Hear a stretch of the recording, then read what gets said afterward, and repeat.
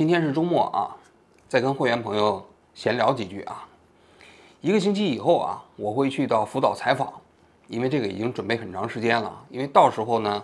王局拍案肯定就不能像正常的节目那样更新了，所以到时候我会把我们今天聊天的内容当做一期王局拍案啊，在那个正常的节目时段把它更新出来。但今天咱们会员咱们就可以先在这看了啊。今天跟大家聊一个什么话题呢？就我上个周末，王局播客播了一期节目，就是一个女博士在美国读书的啊，被那个诈骗集团诈骗1万美金的故事啊，一个电信诈骗嘛。这个节目播出之后啊，我就看评论啊，发现评论中间有很多人就在嘲笑这个女孩子，说这女孩子傻白甜，书都白念了，然后那么简单的骗局自己也没有辨析出来啊，就是说实在是看不下去啊。我看到这些评论的时候呢，我就觉得不是很舒服啊，所以我今天要专门就这个话题专门再讲一期节目。首先啊，我因为这么多年做采访啊，我觉得所有愿意接受采访的人啊，其实都挺了不起的，或者说都是有底线的，心地比较善良的人。你想想，一个人被骗啊，其实就蛮屈辱的一件事情，因为智商上有挫败感嘛。所以多数人被骗之后啊，都是自己啊，就是打碎牙齿往肚子里咽，愿意把自己被骗的经历啊，在一个公共传播平台里头传播出去，分享给其他人，让其他人呢，实际上减少被骗的机会。那我觉得这些人都挺了不起的。你不要觉得这些骗局成功率不高啊，事实上就是这种电信诈骗在海外有非常多上当受骗的这样的一个案例啊。这个女孩子啊，只是被骗1万美元是比较少啊，但是就我了解的，被骗几十万美金的都有。而且这个女孩子当时说句心里话啊，那26万美金啊，她没被骗，其实也就是一念之间。如果她那老师要是借给她十几万美元，她就真被骗了。就我当时做完这期节目，还有人给我们发了邮件啊，就他们当时就被骗几十万美金，最高被骗50万美元的都有。所以你不要觉得这样的一个看似破绽百出的骗局就没有人上当，实际上当的人并不少。所以我觉得这些人愿意分享啊这样的被骗的经历，让其他人啊减少被骗的概率，我觉得是一个非常了不起的这么一个举动啊。这第一点。第二点啊，其实这些人被骗啊，你不要觉得这个东西它是破绽百出，它是利用人性的中间的一个弱点。因为这些骗子设计的剧本啊，根据不同的人，比如说不同的性别啊，他设计不同的剧本。你比如说男的，他就设计成了黄推，诈骗黄推。其实那诈骗黄推的那些骗局啊，很多女性看来啊，也觉得特别可笑啊。说你看你一个臭屌丝，然后人家那些美女人主动跟你聊天，你就信了，是不是？你就相信人家会主动跟你聊天吗？然后人跟你裸聊，你就干了，是不是？那也很可笑啊。所以你会发现了吗？骗子设计的不同的版本是针对不同群体，在某一个群体中间啊，它容易上当受骗；在换一个群体中间，你不容易上当受骗，不能说明这个骗子剧本本身设计的有问题，只能说啊，骗子精心设计的骗局充分考虑到了不同群体中间的需求，以及人性的这样的一种那种恐惧啊或者贪婪呐。你比如说老年人，他就搞什么？搞那种刷单，因为他知道老年人啊退休之后没事了啊，刷单因为爱占小便宜嘛。一开始让你刷单，你刷了就给你钱，然后最后你5万10万的往里存之后，他的钱就没有了，对吧？而对那个海外的人，他就搞这种电信诈骗，说让你回不了国了，配合这个警方调查，因为知道你这些人在国内的生活经验又比较少，又怕被遣送回国。而对这些翻墙出来的男的，他就给你搞这个诈骗黄推啊，让你看美女图，让你裸聊。所以每一种它其实你看到了吗，都是不同的剧本。你不同剧本之间的人，你看另外一个剧本很可笑，不意味着你没有一种适合你的骗局。所以我觉得这是第二点。第三点啊，更重要的我想说一说，就是所有的这些诈骗啊，之所以能够成功啊，它都有一个共性。这个共性是什么呢？在我看来就叫信息控制。你看到了这个女的这个诈骗了吗？她在持续3周左右的时间啊，那个所谓的假装中国公安特警的这些人给她打电话，始终一开始跟他建立的一个规则，让他保密，就是不要把他这个经历啊跟任何人讲，包括跟自己的家人也不要讲，跟其他人也不要讲，包括要钱的时候要帮他编谎言。为什么？他这就是信息控制，就不让你把你这个信息跟其他人进行沟通和分享。那黄推诈骗的时候呢，也同样，这个信息控制它不是通过这么漫长的保密啊，它是要求你必须在几分钟之内做出决定，把钱打过去，不能延迟。为什么他要求你几分钟之内？就是不给你思考，以及不给你跟其他人商量的时间。还有在黄推诈骗过程中间啊，他们都要求用他的软件登录你的这个手机嘛、界面嘛，监督你，不让你跟别人联系。这也是一种信息控制。对男性来说，他更多的采取这个你限定时间内要求你必须做决定。对女性呢，他就要搞你保密啊，这种海外留学生这种方式。他为什么要进行信息控制呢？很简单，就是一旦你要是跟别人进行交流了，站在其他人的立场，这个骗局就很容易被戳穿了。所以你看了那个女博士了吗？当她最终向她这个导师借钱的时候，导师觉得不对了。导师觉得不对了之后，跟他一沟通，实际上他这个骗局啊，最后啊就没有办法再继续了。这就是打破信息屏障过程中间非常重要的原则。而那个黄推诈骗的小伙子呢，他因为那个黄推的人最后让他跟自己的父母去借钱，然后他给自己父母打电话的时候，他父母觉得不对了，最终呢这个骗局就终止了。所以你可以看到，这骗子骗钱的时候啊，他也是依照着自己成功率的方式，先把你的银行卡里的钱搞走，然后让你去在网贷平台上借钱。当所有这些东西搞完之后，再让你跟你自己的父母借钱。为什么按这个顺序？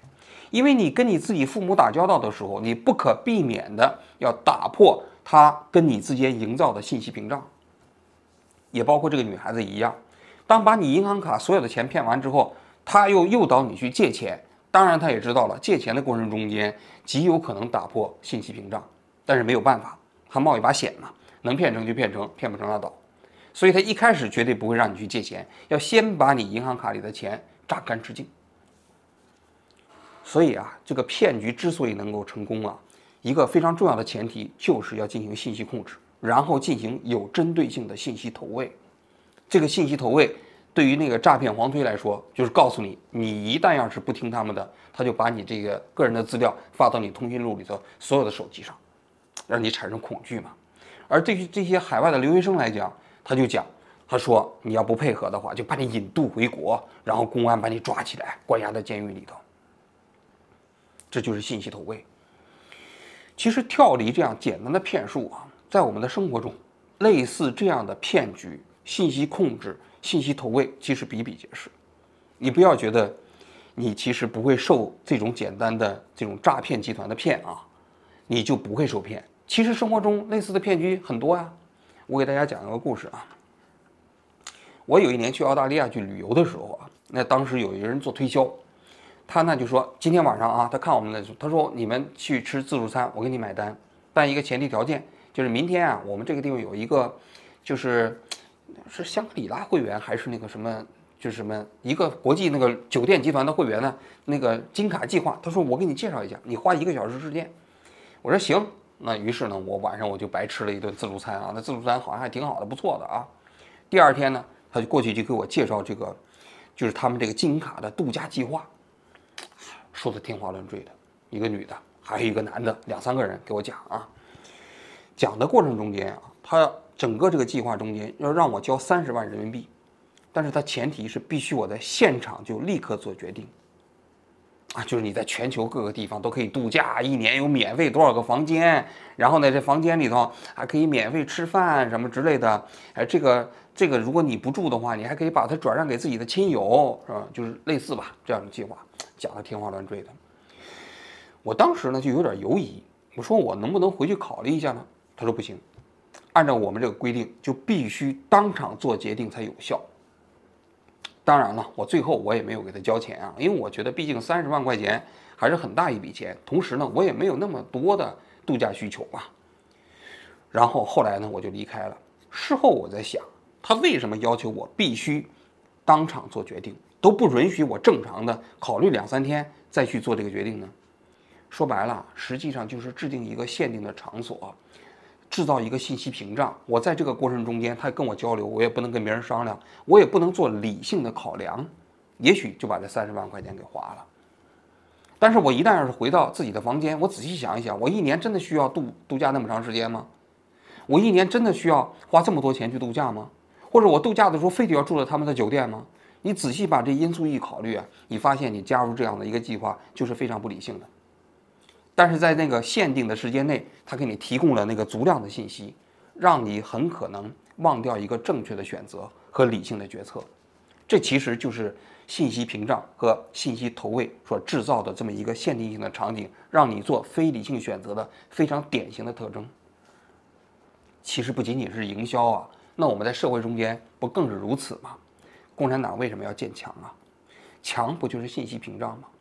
因为建了这个墙，你能获取的信息就是经过他筛选的，因为他在境内里头啊，对所有的信息也进行管控，凡是对他不利的信息，他就都消掉了。对他有利的信息，不停地向你投喂，新闻联播啊、新华社啊、人民日报啊，还有胡锡进啊、司马南呐，这些人是不是就不停地给你投喂一些他们想要让你获知的信息？这些信息半真半假。那么与此同时呢，在这个信息屏障之外，对他不利的信息你都通通看不到了。于是呢，国内这些小粉红啊，然后你无限热爱共产党啊，这种情感就被培养起来了。所以你可以看到了吗？我们打破这个骗局啊，一个非常重要的方式啊，就是如何穿破信息屏障。你一旦要是穿破了信息屏障了啊，其实这个世界上多数的骗局就难以为继了。你就比如说这个女孩子，她当时在3周的时间里头，她如果要是跟自己的家人朋友要商量这件事情，可能别人很快就能识破这个骗局。她呢非常幸运，因为她在借钱过程中间啊，当然也是因为那骗子太狠了，人让她借10几万，那导师也是一笔大钱，是不是？所以觉得警惕了。如果他要只借一笔小钱的话，他跟别人隐瞒的时候，也许别人不会怀疑，就给了他呢。但是你看到了吗？当他打破信息屏障，跟他导师交流这件事情的时候，他的老师就觉得不对了，换位思考，立刻就觉得这里头疑云重重，就告诉他你应该跟律师去咨询，你跟其他人去咨询，一咨询，这其实这个骗局的荒诞性，那个破绽性一下子就呈现出来了。也包括那个黄推被诈骗的那个孩子，是不是？他因为跟他自己父母打电话的时候，他父母觉得不对了，最终他一下醒悟了，其实这里是没有头的。你交完这笔钱，他还会让你交下一笔钱，一直到把你所有的钱榨干之后，所有能借到的钱都让你借干。所以他就在他父母的鼓励下，于是到警察局去报警去了。这就是打破信息屏障之后啊，骗局被戳穿的其实非常简单的这么一个方案。在我们的现实生活中也是如此啊。其实我们这个社会中间的大部分的骗局啊，比如说股市中间的那个操纵市场政府制造的某种所谓的假象啊，其实啊，最重要的打破这个骗局的方式都是这个打破信息屏障，这是最重要的一个方式。只要信息屏障被打破了，信息充分的被披露出来，大多数人的正常判断力是不会上当的。这是非常重要的一点，哪怕他的文化程度也不是特别高。就比如说最近一段时期内，在中国境内流传的关于日本福岛这个核废水的事情，所有境内提供的信息都是经过精心选择的投喂信息。由于有一道墙，境内的人看不到境外的正常的信息，所以中国的老百姓很多人那个情绪就被鼓动起来了，最终呢就变成了一个简单的仇日排外然后骚扰日本这民间的情绪沸腾就是如此。所以这整个中国的舆论场说白了就是一个巨大的骗局，这是最重要的一点我觉得打破信息屏障。还有一点，我这个节目播完之后，有一个人给我发来了一个邮件，他跟我探讨这个女博士上当受骗的过程他说有2点，他说王局第一你不应该把它标识为女博士，因为这个有贴标签的嫌疑我后来跟他沟通，我说其实我不是在这个过程中间试图有这个歧视女博士的含义，是因为骗子的剧本有不同的人群选择，这种杀猪盘它主要针对的就是女性，而女性受过了良好教育都被骗，这一点本身呢，我觉得值得大多数人去反思。所以在这个过程中间，他提出了另外一点，我觉得挺重要的。他说啊，知识经验不等于生活经验，这一点我非常同意。因为这位女博士啊，她本身是一个心理学博士。我在采访她的时候，我就特别困惑一点。按道理来讲，一个心理学博士啊，你其实应该能够洞悉人性的那些心理上的那些人性的需求或者是恐惧，对吧？但是呢，他并没有把知识的这样的一个经验啊，变换成了一个自己在跟骗子打交道过程中间的生活经验。为什么？为什么会出现这个问题呢？其实这说明什么？就是这个学术知识不等于生活知识。你想，这个女孩子她学到博士，肯定在学术知识方面已经积累的非常高了，但是生活方面的知识她会非常少。比如说，你这个公安机关在办案的时候，你不可能把笔录给犯罪嫌疑人看，这是个基本常识，他不知道。比如说，在公安机关办案的时候，检察机关一般不会提前介入，他也不知道，是不是？那么对于这样的生活知识的话，他了解太少，所以你会发现了吗？骗子所要骗取的对象，都是那些生活知识比较少的这些人。你或许你虽然你在某一个领域内你知道非常多的知识，但是你一旦离开了你的专业领域内，都有可能成为骗子被骗的对象。所以对于我们普通人来说啊，不管我们在这个生活中间是从事什么职业，你在你的职业知识积累的同时啊，积累生活知识啊，是成为你自己受骗上当、减少概率的一个非常重要的这么一个途径。你知道的这样的一个所谓的生活知识越多，你其实啊被骗的这种可能性就越小了。就比如说我记不太清楚了，我当时讲没讲过那么一个细节。当时在网上也有一个女的跟我家聊天，她就说她舅舅在华尔街就是做比特币啊，投资非常成功，赚了多少钱，是吧？我当时我就问他，我说你这个舅舅在华尔街哪个基金公司干呢？这华尔街的基金公司我都挺熟的，说不定我还知道那个基金公司啊，我帮你查一下呀，是吧？他就没词儿了，为什么？因为实际上那华尔街的投资那个比特币的衍生品，那我是知道的，因为我知道这样的知识，其实他要想骗取我的这个投资，那就几乎不可能。但是如果你没有这方面的生活知识的话，你就非常容易掉进这样的陷阱，自己呢上当受骗。所以我个人觉得啊，在我们生活中，我们面对简单骗术的时候啊，增加自己的生活知识经验，其实是这个非常重要的一个不容易上当受骗的一个这个途径。同时从我们社会角度来讲，从我们自己角度来讲也一样，打破信息屏障是我们遇到骗局的时候啊，保护自己的一个非常好的方式。比如说我们自己遇到这样的情况，需要做一个选择的时候，可能我们找其他人商量商量，询问，很可能你做出来的决策就不一样了。那从我们社会来讲，避免我们社会成为一个巨大的骗局，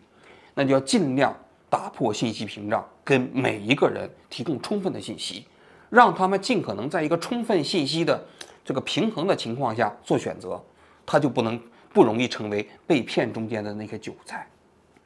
其实啊，说到底，我们记者从事的就是这份工作，打破信息屏障。你想想，那么多人现在翻墙出来啊，看我们的节目，不就是想要看那些境内无法报道的新闻吗？因为境内所有的这个新闻媒体啊，已经被管制的没有办法做任何有价值的新闻了。幸好呢，我们现在的境外还能做，幸好呢，很多人还可以翻墙，于是呢，他们就可以获得到境内无法获得的这个信息。所以我也希望我们的节目能够被更多的人在境内传播，因为他们看到了王局拍案，说句心里话，他们被骗成为这个国家韭菜的几率啊，就会慢慢的减小。好，我今天就讲到这里，谢谢大家。